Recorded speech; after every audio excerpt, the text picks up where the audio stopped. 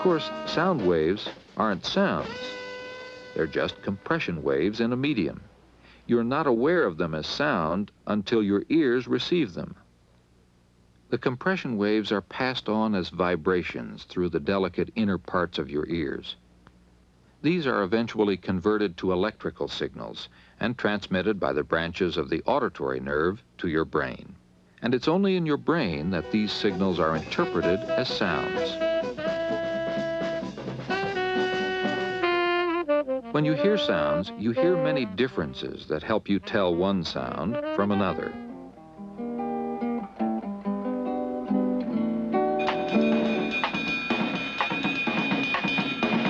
For instance, some sounds have higher pitches than other sounds do.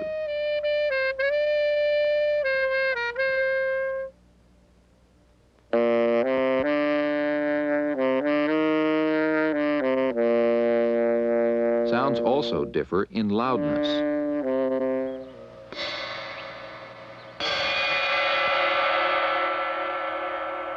But the sound waves themselves don't have loudness or pitch. What sound waves do have is frequency and amplitude.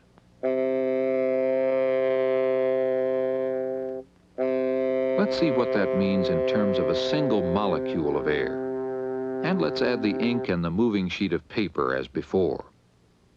Now, with our sound back and the paper moving, we get our sine wave again. If we put in an axis, we can make some definitions.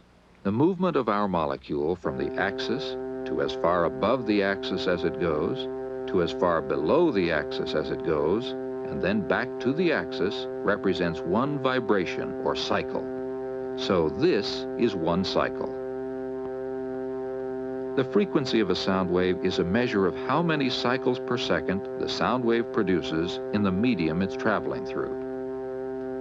When the frequency of a sound wave goes up, more waves per second strike our ears, and we hear a higher pitched sound. When the frequency goes down, we hear a lower pitch.